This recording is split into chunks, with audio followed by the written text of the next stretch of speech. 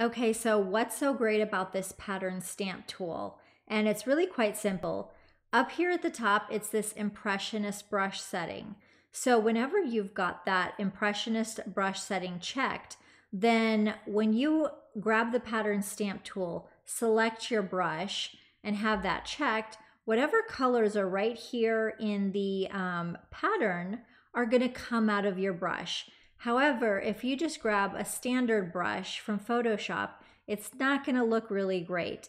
I'm going to give you a demonstration here. So I actually went to Photoshop's site and downloaded one of the default watercolor brushes. And now I'm going to use that watercolor brush and paint like this. So this is a default brush. Now, it's cool to have a rainbow brush, but what's really happening there is it's just bands of color.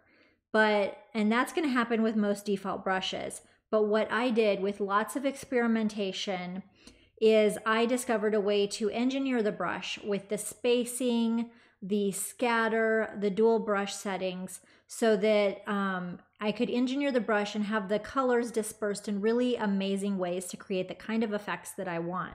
So for example, here is a watercolor brush that I created using this technique.